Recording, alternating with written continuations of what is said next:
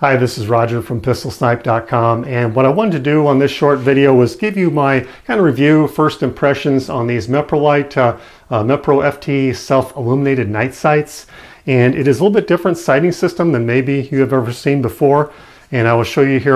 They're kind of expensive, as are many night sights. I got them on a Black Friday discount, 30 or 40% off. Is pretty good. They come in green or red. I chose the green, and it came for Glock 7 or for Glock.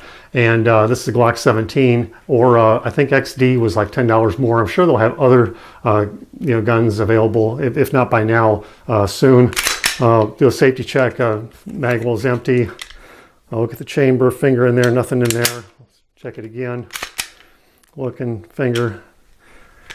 Okay, gun is clear. And the thing about this sight system is you leave the front post in place. The old post, you won't use it, you won't see it. The sight system is self-contained in the back. It's kind of a combination. It's try to hold to the camera, and I'll try to have some better shots as well. When you have it centered correctly, there is a dot inside of a circle. You place it underneath your sight or underneath your target, like you would the front sight post ordinarily, and you're on target if that dot is in the circle.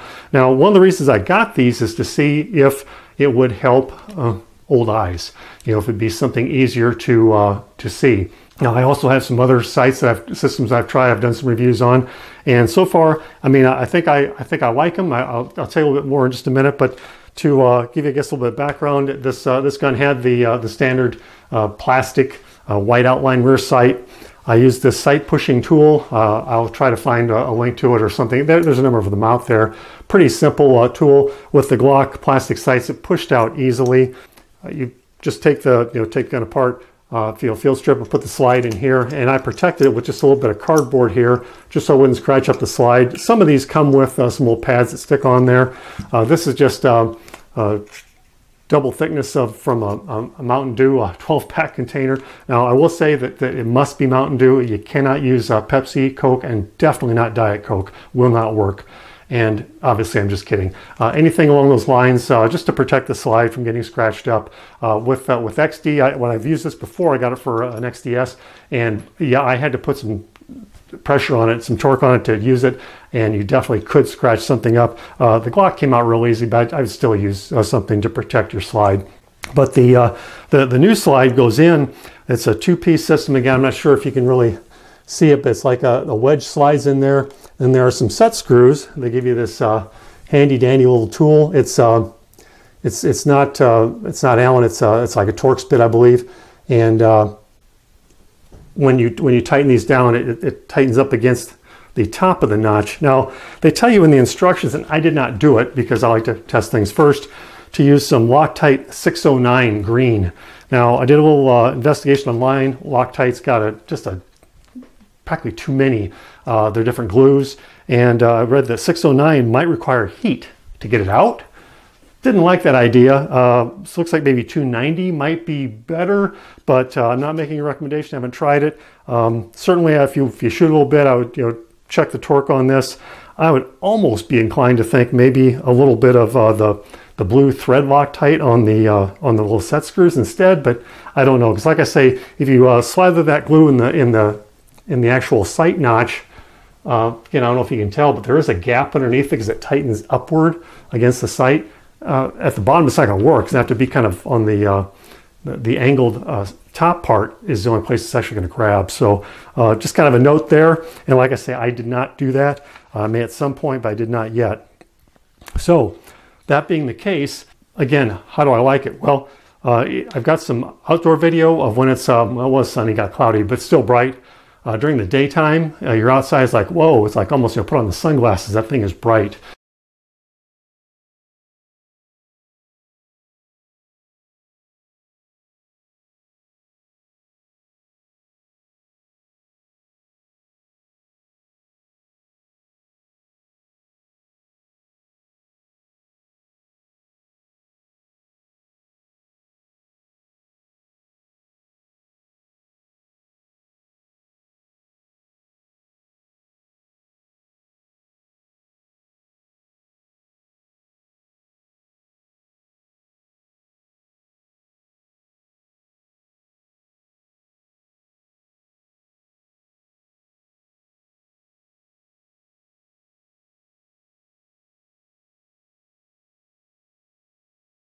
I will shut off the lights here, try to give you an idea of what it's like, and again, maybe try to hold a little bit steadier here for you.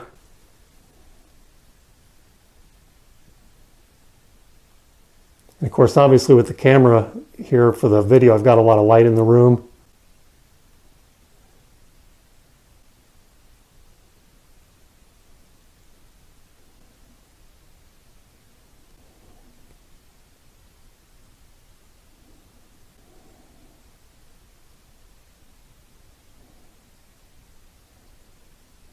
So I don't know if that's really helpful or not. I'm trying to show it to you what it's like here in the dark. Obviously getting a little bit of light back off the camera screen to give you, just trying to give you an idea of what it's like in the dark. And of course I'm trying to do it all backwards as I'm holding it and looking at the lens. So that's what it is. You know, I guess my first impression is that it is easier to use than the other sights that I have. Again, you know, if you've got a pair of like reading glasses on, okay, it's fantastic, but then you don't necessarily need them. As far as other night sights, I find them brighter. It just, you know, I think the more you use it, kind of like anything else, the more you use it, the more you get used to it. It does take just a little bit of adjustment to be thinking about that centered dot in the circle, but it really is pretty quick to acquire and to kind of get used to, and I do like it.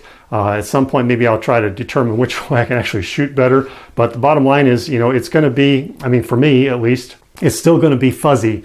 You know, so that's the whole question is, it's a fuzzy dot, but it gets fuzzy and it's brighter in such a way that it seems to be better than standard, you know, night sights or even standard some of the daytime sights that I've got just to try to make things clearer. Now, as maybe you're like me, if you have bright light outside, yeah, you know, that really a lot of light can really overcome a lot of you know, bad eyesight, so to speak. It's when the light starts to dim, maybe you're indoors, whether, you know, just with some incandescent lighting or something around, things can get kind of iffy. You're outside, you know, either in dawn or dusk, and things get iffy. At night, you know, everything's out the window, but you had enough light, things work. So, and that's one thing where maybe with single-handed shooting, your arms maybe just a little bit longer that way than if you've got the gun out in front of you. Might help a little bit too. But again, it's going to kind of be one of those kind of, your mileage may vary as to where your eyes are and whether or not it's going to be useful for you, or more so than a standard set of sights. But that's the reason I got them. Now, you know, I think putting a nice, you know, red dot or some type of optic on top is going to be even better yet, because it works real well on the AR platform for me. But, you know, that's, you know, like basically something about this size going on top. And, you know, then you start getting all kind of holster issues and that sort of thing. If you're actually trying to carry concealed, doesn't really work out that I've seen yet. So what I was looking for was something that would be really not much bigger than anything else that might be on the gun, and just give a person with older eyes that little bit of an advantage. So again, I'll try to have some you know, a couple different lightings here where you can maybe try to get an idea what the sights are supposed to look like. But again, if you don't have reading glasses on, if you've got older eyes like I do, it's still blurry. But again, like this lighting in here now, I look at it and it's, I mean, granted I see just a little bit of blur, a little bit of, you know, doubling, but I can easily tell when the dot is centered in the circle. I can easily tell when I'm on target.